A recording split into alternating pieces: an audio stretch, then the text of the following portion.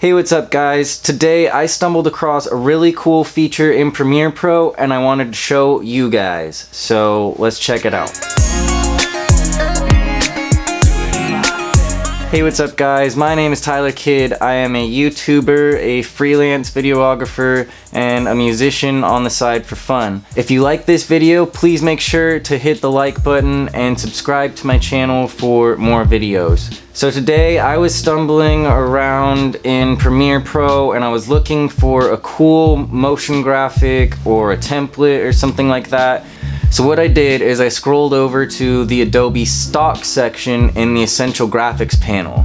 And in the Adobe stock section, I didn't have much hope for what was there. I didn't think it would be accessible to me, but turns out there's actually some stuff there that I was able to use and that you guys can probably use too.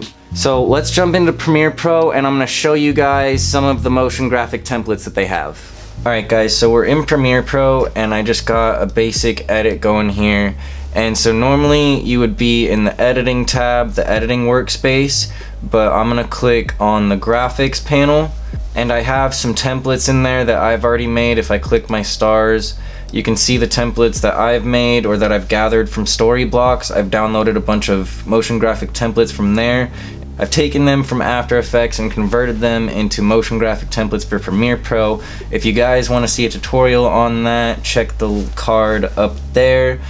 And yeah, for this video, this is a little bit easier, so I stumbled across this trick. Instead of looking at my templates and stuff, I checked the Adobe stock section. So I searched for square and I tried to drag this guy in there. So that didn't work. So what I did instead is clicked the free option and it gave me one that I kind of liked. So I put that in there and then you can change it up just like any other motion graphic. So I thought that was really cool that Adobe stock has some free options for you too.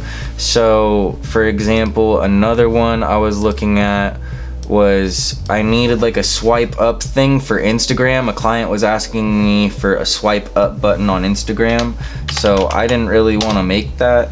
So I searched for it, swipe up, and it has a cool one right there. So I just used that, put that in there, and I can go in and edit all of this stuff so it's really wide. So I'm gonna bring the kerning down and then maybe make the text bigger, and then yeah. So it's super easy, just like any other motion graphic template, but I wasn't aware that the Adobe stock section had some free options in there.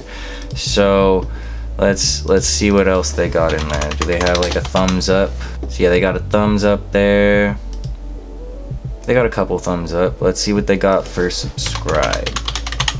Yeah, they got tons of little motion graphics for subscribe and stuff like that.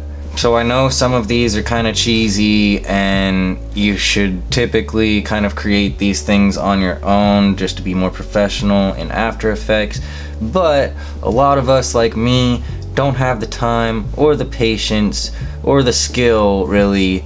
So these motion graphic templates are really awesome. You can change the font to the font that you want, make it your branding, and it's really cool. Alright guys, thank you for watching my video. I appreciate it. I hope you learned something. Please make sure to like this video and subscribe to my channel and check out some more videos that I have on my channel. So yeah, have a great day you guys. Later.